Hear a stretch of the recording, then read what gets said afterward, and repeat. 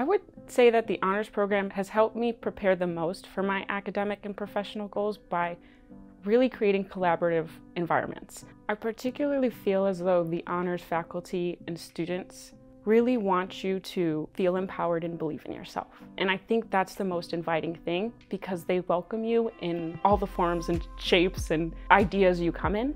And I think when you're in a community or place where that's inspired and that you truly are welcomed in, I think that really changes how you walk about and navigate academic spaces altogether. When I met Sarah Maria in the honors program, and when I actually started coming to Roosevelt, I realized this wasn't just a choice I made out of convenience or cost. It also became something so much more important, especially when you apply yourself.